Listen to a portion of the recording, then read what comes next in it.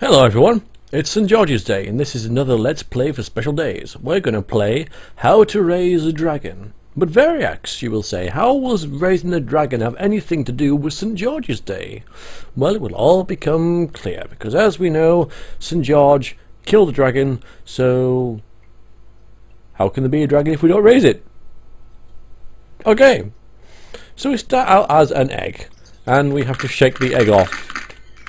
And we're a baby dragon! Woo! Baby dragon! I can move this way, and I can move that way. Oh, I missed that. That was something about how baby dragons can look after themselves, and yeah, moving on. Oh yeah, and we can eat food. Yum! Which changes our colour. Coloration. The dragon's scales can take on almost any colour of the rainbow. Contrary to popular folklore, the colour of a dragon has little to do with the dragon's temperament or abilities. The colour of a dragon's scales depends entirely on the foods it eats when it is still a hatchling. It is unclear what causes a dragon to prefer one food over another. It is simply a matter of personal preference. So now we can eat different kinds of food, and they will turn us different colours. And we want to be a red dragon. So we're going to eat as much red as possible. No, no sissy green dragon. Red. Red is the only colour for us. Red is the proper dragon colour. No, not blue, not green, but red. No, I'm going to go up here. Red. Oh yes, now we're yellow. I don't want to be yellow. I wish to be red. Red, damn you! No, not blue. Red. No, orange. Fine. Orange. Unless there's more red down here. Is there more red? Ah, more red. Nom. No, okay, I guess that's as red as we're gonna get. Okay, so we're gonna be an orange dragon. Fine. Orange dragon. I don't care. Oh, it's a wizard! My god! Capturing a dragon. When still hatchling, a dragon can be captured with relatively ease using cleverness of magic. Or magic. The benefits of a captive dragon are many. As magical creatures, even their droppings are useful in magical rituals. The ethics of holding captive a sentient creature are, of course, questionable, as is the wisdom keeping a creature for too long. Because now we're bigger! Rah, rah, yes, we have escaped. And we're bigger. Adolescence. After several years, a newly born dragon will have grown considerably, and isn't newly born anymore. It will be as tall as a human being, and will have achieved a great deal of strength and intelligence. A captive adolescent is not very likely to stay captive for long. The wings of an adolescent are not developed enough for true flight, but they are able to provide some lift, allowing the dragon to extend the height and length of its jumps, i.e. we get a double jump now. Also, notice that he is wearing heels. But yeah, he's wearing heels. And so we're orange and wearing heels. This is becoming slightly less masculine than I wanted to. Breath powers.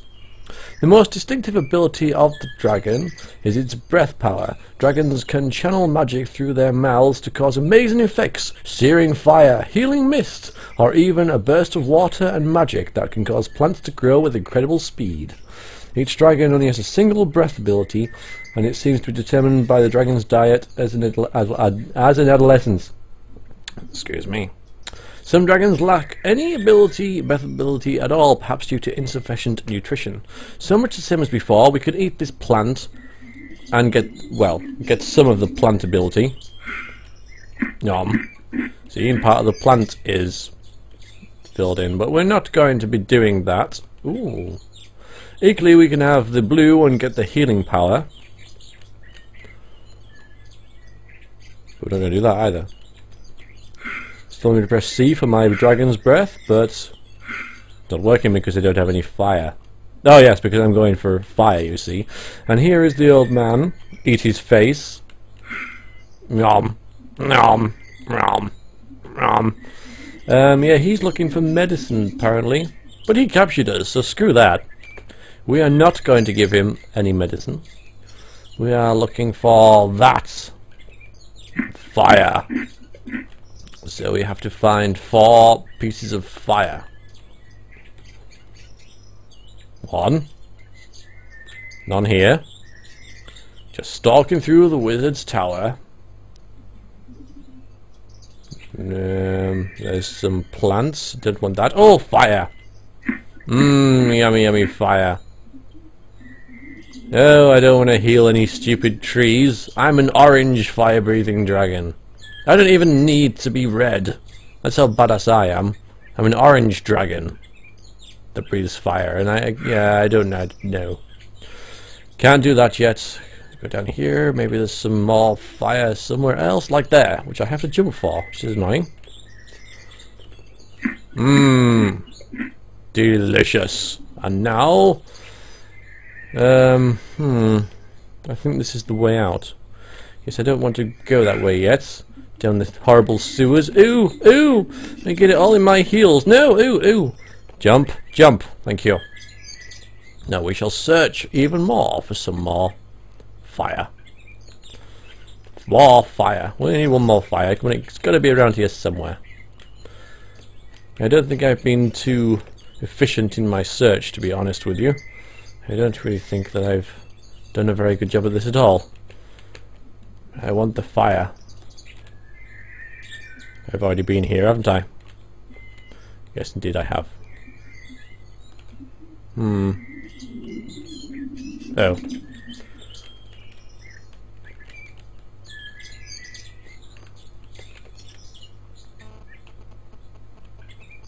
Nope, and we're back in the garden.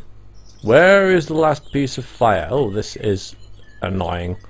Well, let's go up this stairway and see if we've missed anything here, which is more than likely. No, this is the 3rd time we've been in the piano sofa room. We no longer need the piano sofa room. Nope, we don't need that either. Yes, I think I've been here before as well. Oh dear, people. Variax fails at finding his way around places and finding fire. Oh, dagnabbit. Maybe there's further places out here. Yes, let's be systematic about this. Maybe there's some here. Nope, that's the healing power which we do not want. There we go. Now, fire breath. Fire breath is, in minds of the peasantry, the most memorable of a dragon's abilities. By producing flammable gases within its stomach and lighting them with a special gland in the roof of the mouth, a dragon can produce a flame hot enough to incinerate almost anything in his path. Let's go and visit the wizard again. Just out of curiosity, I wonder if I can burn him to death.